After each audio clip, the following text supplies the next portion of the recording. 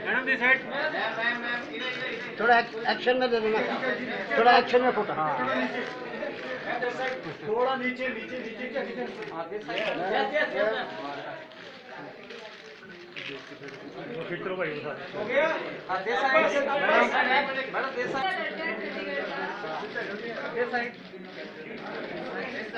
अरे why don't you start from that side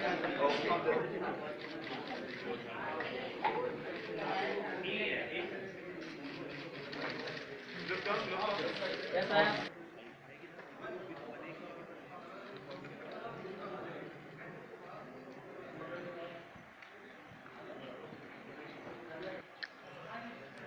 ji ji yes yes please of course actually समय जो दिखाया है हमने वो 1990s का है। वैसे मैंने लिखा था आगे नया 1990 पंजाब।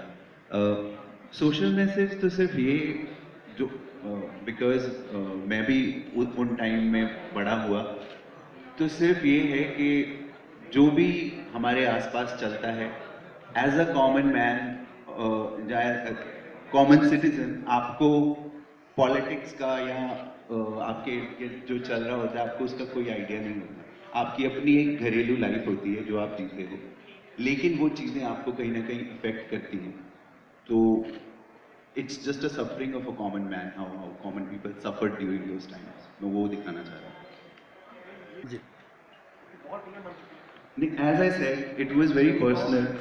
बहुत लोगों ने दिखाया, पंजाबी में बनाई, हिंदी में बनाई, तो आपने हिंदी में एक ही बना है।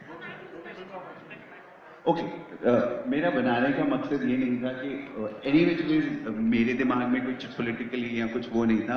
ये मेरे बचपन का इंसिडेंट है जो मेरे और मेरे भाई के साथ हुआ था कि हम गए थे खेत और हमारा साइकिल की चाबी खो गई थी, और मैं बहुत डरा हुआ था जब हम वापस आ रहे थे कि शायद इसको कोई उठा के ले जाएगा मेरे भाई को, क्योंकि वो बड़ा था मेरे। आज भी मुझे नहीं याद कि हम घर कैसे पहुंचे, लेकिन मैं बहुत डरा हुआ था, और वो छोटा बच्चा जो है फिल्म में, दैट इज मी, और वो मैं दिखाना चाह रहा था किसी तरीके से। तो एज अ स्टोरी टेलर मैंने उसको एक कहानी में पिरो के वो दिखाया, और वो एक पर्सनल स्टोरी है, एक पर्सनल जर्नी है बच्चे की, जो कि ना ही उस टाइम मुझे कुछ पॉलिटिक्स का पता था और ना ही मुझे अब पता है, ना ही मुझे उस टाइम पॉलिटिकल सिनेरियो का पता था, ना ही मुझे अब पता है। तो ये कोई पॉलिटिकल स्टेटमेंट या कोई पॉलिटिकल वो नहीं है, it's just what I felt as a child, I just wanted to convey. तो ये जो टाइटल खून आली चिट्ठी, उन्होंने थोड़ा सा ब्रीफ कर दी। वही मैं बोल रहा हूँ कि उसको उस इंसिडेंट को मुझे कहानी में पिरोना था। मेरा भाई उस टाइम पे बहुत स्टड था, उसको लड़कियां खून वाली चिट्ठी लिखती थी और वो हमेशा कभी रिप्लाई नहीं करता था उनको, उसको लगता था कि मैं क्यों खून वेस्ट करूँ, तो इसलिए मुझे वो आइडिया आया, तो मैंने उस पर बना दी। अभी तो हम दोस्त हैं एक्चुअली, इसलिए ये हो गया आसानी से। आगे पता नहीं कितना समय मिलेगा, पर ज़रूर कोशिश करूँगी कि बेहतर कंटेंट बनाऊँ, इसलिए प्रोडक्शन में आना चाहती हूँ। जी आज शाम को यूट्यूब पे आ जाएगा। इनका ये जो पता चल जाता है, फिर बड़े फीचर में ज़्यादा लोग इन्वॉल्व होते हैं।